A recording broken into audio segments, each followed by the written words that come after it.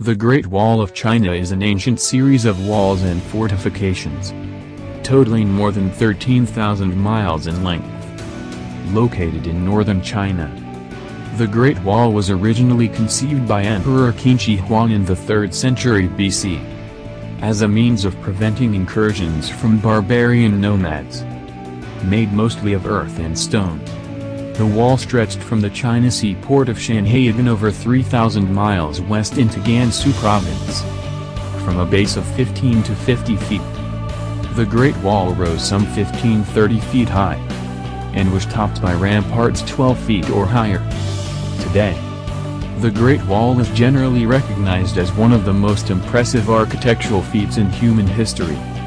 Over the years, roadways have been cut through the wall in various points, and many sections have deteriorated after centuries of neglect. Thank you for watching.